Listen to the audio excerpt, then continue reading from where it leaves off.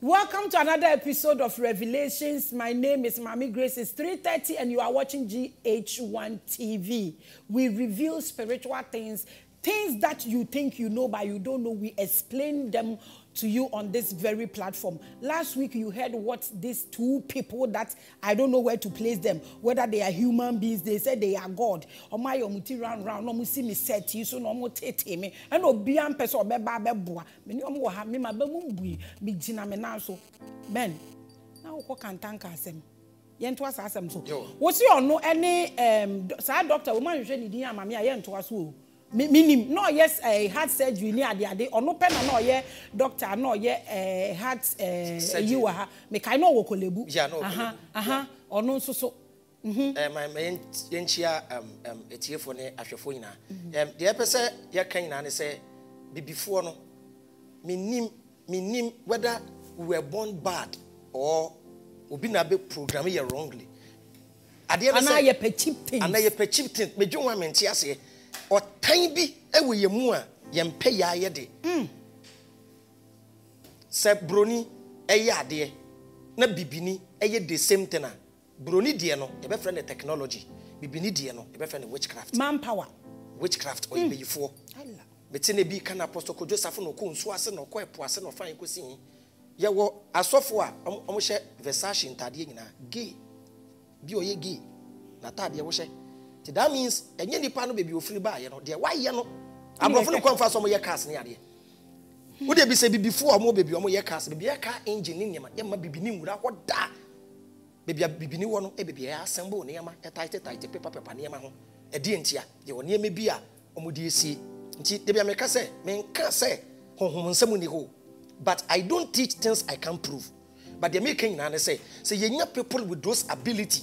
We have to support those people. So it's not that in Penifoni nim na yabro. In Penifoni nim. When the car said Nanado can change this country. When the car said John Mama to me the in Ghana. Omunim because my pen Nanado cry when one truck too much. Abrochirot now. Omudi one mark on yaba. Koba debiana abrochireka kwanso.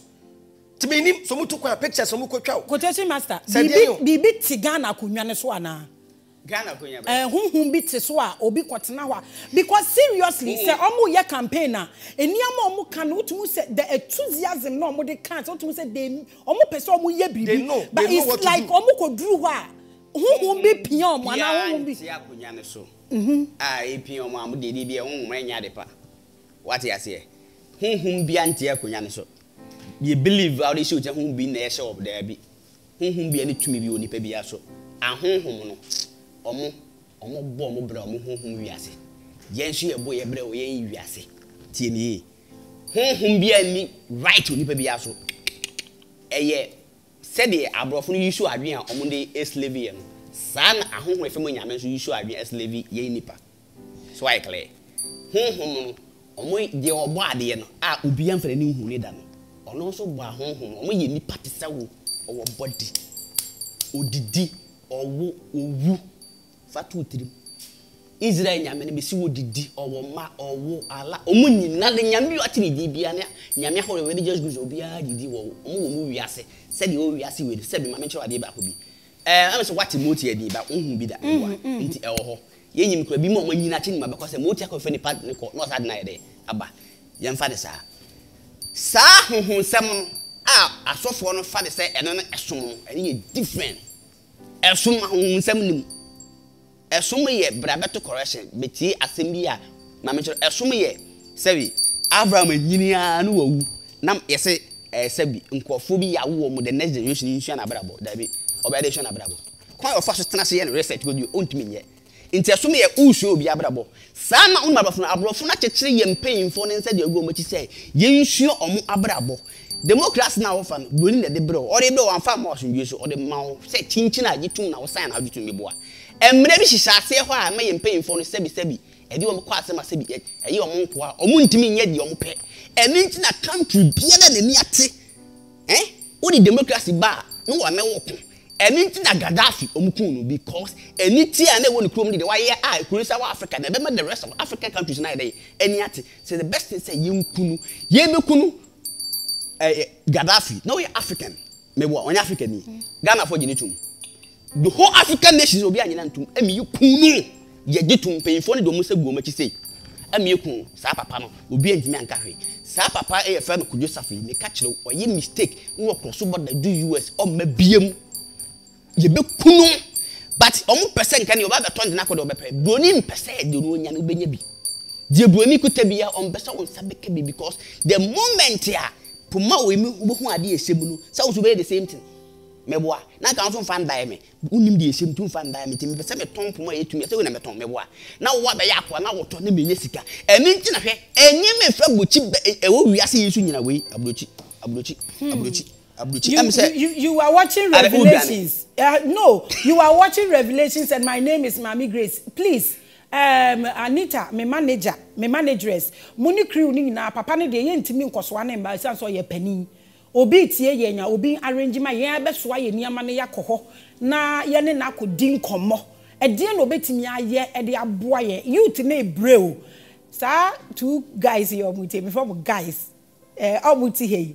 You te di omwechi nti na mepese me ti gods from two gods guys you te na di omwechi ne so nti na me de omo e ba ye na ye nti omo ase kwan bi so utimi se omo ka nsem nti obi nim ye nya boa ye na ye get to papa ne ye nka so mra enu de da bi ye nya ye betu ye be fa ye niama na yakone ho ne ye ne na akodi nkomo apostle yesre wa so obetimi ama ye akwanya ne ye betimi ne wo adi nkomo a ebe boa ye kwan bebrebe so esan say youth no ehia wo obi abetena ha oka wasem enti ye nkwa ha sesi no according to quotation master na say embre bi chichire mpanifo ne nan wo table na se ya ye gina chire ne ye hu unyansa na unim no ede na ebetimi aya aboam o ka ye nyom den yes o say baby ade ne duru no say Africa ye na adwen say o yi ne ho afiri chichire na ya chichire na the ombe ya say they will finish us bi omo finish ye ba bi ne vaccines ne niam ne wahanu mu kreti yare bi ne ade a menim say corona na ati afọ mo so dia so wo nyame atu omuka say na ati afọ mo so dia nti ade ne nyina ne say ye gi ye ho afiri abrofo ne sa na ewiase yetena e wo say host bi anya parasite parasite bi anya host nti broni no o te say abo no esi ye ho no onom ye no de survival say Africa eye self dependent pe on bebre because hanumunyo resources asemi ya beni kan no ye dio because okwa abrochira ebibifo na ye adwumaden omo no mu di mra ni nyina so ye adwuma ma abrofo chichire omo kuro enso ebibifo yi biti America ni UK omo sisi mansions omo de da one room omo ntumi ntena kuro mu a eye die mpa unim sana de na te nti teaching ame ye empenyimfo enim secret ka say only quotation master munyai yembie wiase ni penginani knowledge na yes for few people and na first na find the lodge no nti lodge no obi anu moja nkum nipa o nipa Illuminati omu nkum nipa no ebie nipa adwene that ekukitu ebi omu ni wiase secret sa religion yanda da Jesus bi ensi wiase da na a tool to control people for them to become sheep. Nti education system makes you a sheep, makes you a follower. But list of rich people ani mo na chamba ko education dey do. Nti education it makes you a follower. John wa be join queue. John wa be join queue. Nti leaders no any abrofo no they have the industries, then they will employ you. We have to make profit. You don't have to earn salary. You dey manage poverty. Nti you make your calculation bi wa ha. Kwame despite education level duru he. Kwame despite education level hwe bi yeduru. Nti say education na money pay successful between Kwame despite na Kwame Sifakan. Why na say we employ why? But you don't see school da no. I employ full-time graduate. You are gentleman. I Kwame Sifakan. You are watching Revelations. The Sifakan. Who is the boss now? They went to school them no. Nti ye true secret be in life education cra. Ya man doctorate degree cra. Ebony may her soul rest in peace. SHS no kru jai no be a superstar with talent. To Africa we don't value pure talent. Ye pe the otim brofo kese papa brofo nti entu ya bill so. Wale si na nkopesa nkoye lawyer. Enyum no de oye lawyer nkonya se ska we. Sa akode konya sa akode. Stone boy Asamoah Jan ne brofo duru he. Antoniana ne brofo Stephen Apia you know nso hwo musika omo nti ye wo knowledge bia omo mpese black man benya na ye ka say education is the key no Education just Africans and Casantes and Yamia gift ye. And a program here wrongly. Oh, how are ye mining? Ye school. Yeah, you will gold no. You ain't quite fast to go to school. Ye, or maybe school crown. First, when you teach ye, Ghana, you will gold, Ghana, you will wait, and train religious and moral education. Me by girl 13 years for school by ya. Near money homework say, at what age was Abraham circumcised? In fear sign, na sabi Abraham ye can sabi and ye can quati. Nampacho, Abraham who can a bear man or Ghana economy, he funny a defect draw the butterfly and label the part. Yadi, when you go school, draw the grasshopper and label the part. Yadi. Whoa, but ye need to school now, Baba, my semen draw butterfly. So, I out Roman day. Now, draw saying, so, inti brony ye bad, a dintina. Ko school be a wa Africa would you will go back to school. So Charles would the bomb. Nti education system and your papa democracy yan fema or manya a developer. Democracy a good man or manya develop we yan a country in 4 years. Nani only said the black man is greedy. When we give him 4 years to change his country, he can't. He will become a thief and a liar. And so say me Avraham Moshe o to abama me. Me nya power first 4 years me the bet maker because me bobusia your campaign. I'm telling you the truth. Me cannot credit achiraw a fact. Nti obi ba power pe no akope friends and family e wo baby me Avraham o ma me power. Me quotation master, minister of finance because we no e na me penkwase a check bi. That is it. No ape obusia for fix you omo obi okra ko bobosia o promise say mamiska no na make creative ministry be the amount. The last 4 years ministry be creative second power. Say you tonto wa ye po be etua na diska. So ya kan mo pay de mo kwaso aye nwan na so na wo ye de nantwie ye dru na quotation master kan no funta be na mo siye so mo kwa na mo ye problem knowledge bi o ha ye hu ye nema mienu me ka kire mo ne ewiase we unante kwa ebeku ato atwene sa akokọ eno de ye wa wasem bi wa be fa na ye wa wasem tell me say me ka spirituality no pe ba bi fa wo na ngine yie na ma wa adwen nya adwuma invest in yourself because nyame na obo ye no o ma wo bia individual gift obi de ye kasa obi de ode ne nsa beye obi wo kwa e de ode ne nan beye obi wo kwa e de ode ne to keke ne beye haji abi ntu e de ne woton nature me kan won ye wade bi o kan nipa ntiase e fact men can say oye tutu ni but ne ho keke na wodane keke no or the two YouTube or be multi-millionaire and people even don't know the value of social media ne ade na yede te won ye sebe yede kontokwa how people are making metric be making from social media ebi nim and when I said wakoto 3 CD bundle odi be didi atem sa how people are making money they you should be creative, they should be smart, they should use their inner gift na se ane ye won panimfo no so mpanimfo no mpanimfo no the mpemfade o mo pay pressure. The moment we put pressure on the leaders, it is like we are inciting the youth against them. And it's like a young guy be a sole no nya dompe na mpanyimfo no pese mo dada ni wura politics mo yen from afrem ya na shate wo da peska mo apedan ama na ya boa na wo kwa abrochire basa yen we are not for sale. We are not for sale. The person say we don't want to incite the youth against the leaders. It may catch the Ghana youth to be say forget the leaders, do something with your life. Say Kwame Despite not on cassette you no asasa na brabo oton CD no asasa na brabo aba now we will be able shop 3-4 and to be rich is not what you gain, it is what you save. You said you save and they said you invest in small business and you leverage on a lot of businesses into kakrafia be ogada benye bidia to echi eno ano no mutu so na Benz party who could do obi okra de o chia no say who say shata wale bo watch bi chale wale in watch I won't buy some wale start ya brabo no wan toss a watch no after making life you can buy everything you need in life obi okra na down for nchen no wakwa akotoka you lack common sense tell me can say wo wa down for that one nchen na wa down for kuta iPhone 12 pay to ni freedom on we jimi kakra mimi dem na woda akoto iPhone when iPhone 12 rent also to ni freedom no nim nyansa so henti yenye smart na invest in quotation master ye betimi afrefre abosumi bi na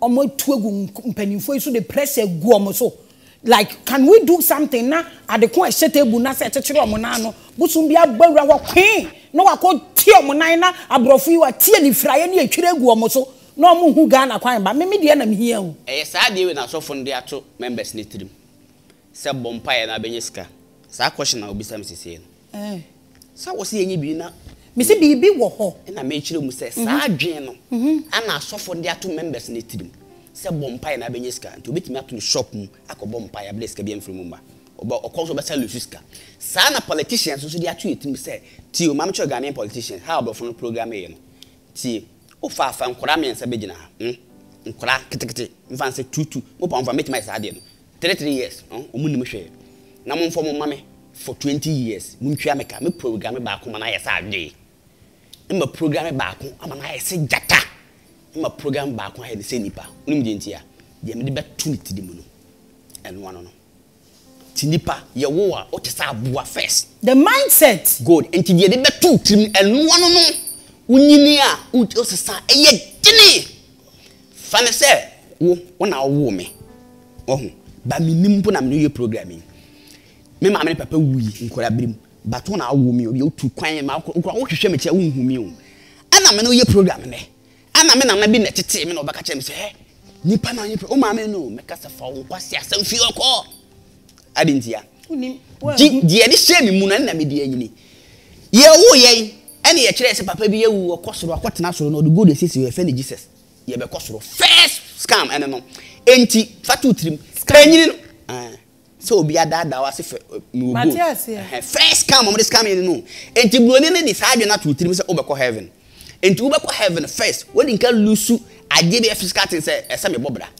enti now you will gidi say we ase be say the battle is the Lord, the battle is not the Lord, the battle is the president, because Lord be an country so be see 143 at the amaye now I now the battle is the Lord, the battle is not the Lord enti they make sure say omuni nyama tweetim na wo fatutim president o minister o MP o munyina omuye sai Christopher na muslimfo ansana wo be di panyin position what you say enti ye di nka program ne dada what you say I say computer o feed sebi computer o upload gospel guso ebebo reggae wo di reggae guso ebebo dancehall wo di dancehall sanity enti say dancehall song na ye wo de no nko na abo say no nyumo na mo bo no first ni ebo e na nam tete nyimbo and say shatawali dance or ade aba good or the dance over enko ya manfo nyintum ene bi ne de ba se da bi de e hoda da ye ko yanim momma yem free de ne ewum se now yawe esum be e branding no politics e branding politics e democracy e hoda da na America ko wi na o de be sele no ton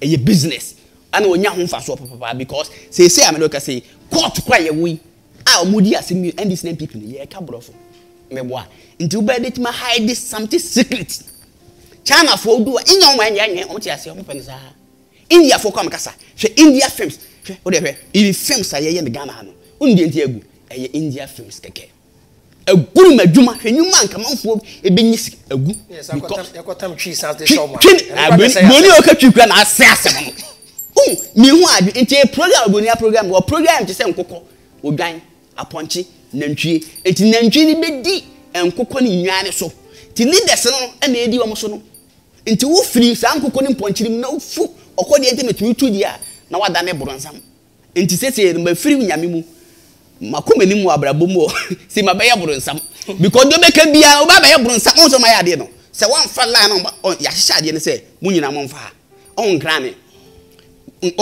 sa no abofra ye ba ko je bejo no mo de afala na nyina ye kosie enti se due bi cross se ya ne bi fase ya wa obefase no mo ja ho tie ya fase na ya mfa bonkum so ya fa right way no omo ye hu makwa e bia na ye ma be evil to them because I say omo say yenka e ne yes da bia be ka bi adini so fi ya be ko bi ni ko bi ni prekon you are watching Revelation so I asem okay na possible yes afon Maame nchiro die enti Maame nchiro religion how to create a religion me tell my nipa som me e secret spiritual meaning nipa ye ka na tie mu opa jimidi se me wo bompa ya fam so bo hu me wo dan mu enya hwe enti we create believe na mo Maame nchiro we kura me nya me nchire we create believe na mo say oye god but oye god nso and a god be ye obi obi oye god enti Akufo-Addo the current president oye god of Ghana. So other spiritualities, spiritual realms, no, Ghana ha, let's say twerɛ ɔmo wiase na ɔmo twerɛ abakɔsɛm a ɔmo twerɛ Akufo-Addo is one of the gods. Oh yeah, God. No, I said Bible so why enyame. Now yeah, God nso so kyerɛ sɛ a virus yi ba ye so obi an kɔhye dem bishop o, commander o, wanyo obi akɔhye dem nti ene na ɛhɔ Abraham. This is Revelations. Unkɔfo no ɛhwɛ. Omo hwɛ Revelations so hwɛ. Abrochirefo na mu bisa translation we are trying especially Zimbabwe for no. We are really trying to put translations together for you people. But Avraham, fanesene, we are president of Ghana, this country. A DNA nanka wo besesa. A DNA nanka wo de beba. Ama o mei a start to say fifi. Enti mi ye prekope. But a DNA nanka wo be ye free ho. DNA nanka de beba. I be more man we etimi ye. Okay. We make a cram can say my name ya adwen say obia na what the ability to rule a nation. You will be or the mind, but onye good leader, but or the brain also between actually adwen. Nti me manen koye say sebe mati ko fe common sense nti minimum nyansa betumi akotena. You don't know what it take to sit in that chair. It is say ye to dam ugina hwa I was said you no ukotene konwa no so a ye to abama wa edan ye to abama you president na kasa wo cause abenye free baby no me would ye me Ghana president me da I can't no wonye but asa me ka me be kire ma adwen ma me pese oti bibi ase okay honhom na ti mi mu ne adwen ne tema me wo manipa no me ntumi nye tiri modemfo sa me ntumi nye tiri modemfo me ebe na mebu no the first problem in this country is a constitution.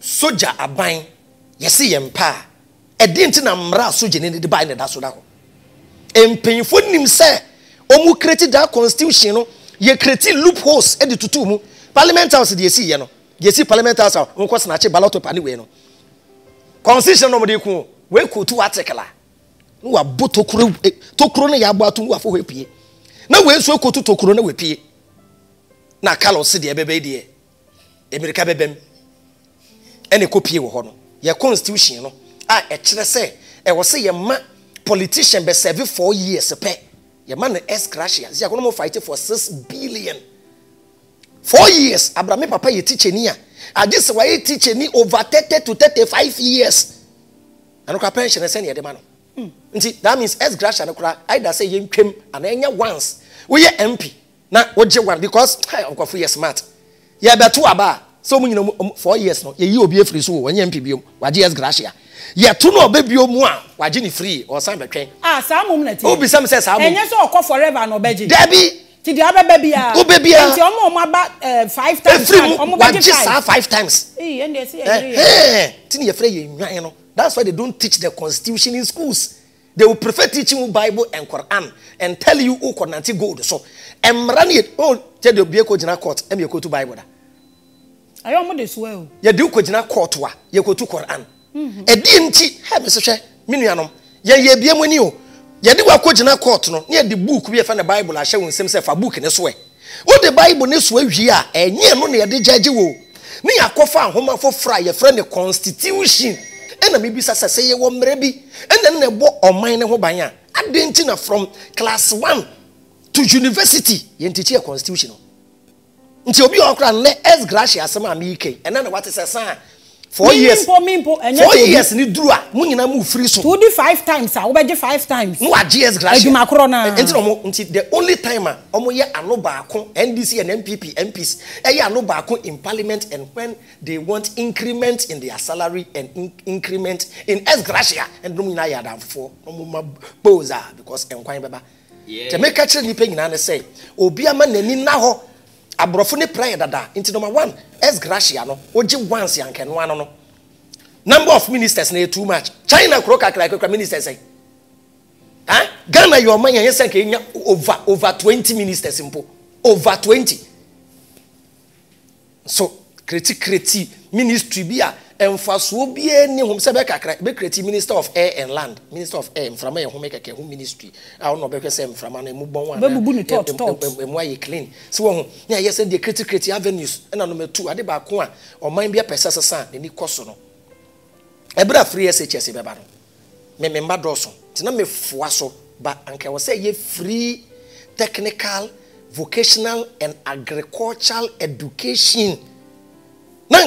Because free education, after education what? Also pay jumaye. But man free technical, free vocational, and no man free agriculture. Okuta ne nsan we juma na nka bosia ye boboy ye kriti bosia bia after free education no technical koji aban ne ko de bosia na fe ko ye won nsan no juma 3 years betua anka be promise one factory who person change your man ya eye ketwa bi after the creative art industry any sports na ye pie sika gum hwe football team se wo Ghana ha nti anka ye tua boys ni na from 3rd division 2nd division 1st division any Premier League obi obo Kotoko any Real Madrid e with the same level Kotoko any Real Madrid with the same level Cristiano Ronaldo go Real Madrid na ketu yesen Kotoko player na ketu ya ne Maame yale no friend ne ka kra to me gina okwan so oh ti ya ye bibia mi ni na mpanyumfo ne nko na mu afu ne omabusua ti esrom ye ne yeto abamo mo but the akwa ne say every 4 years sa ne yaye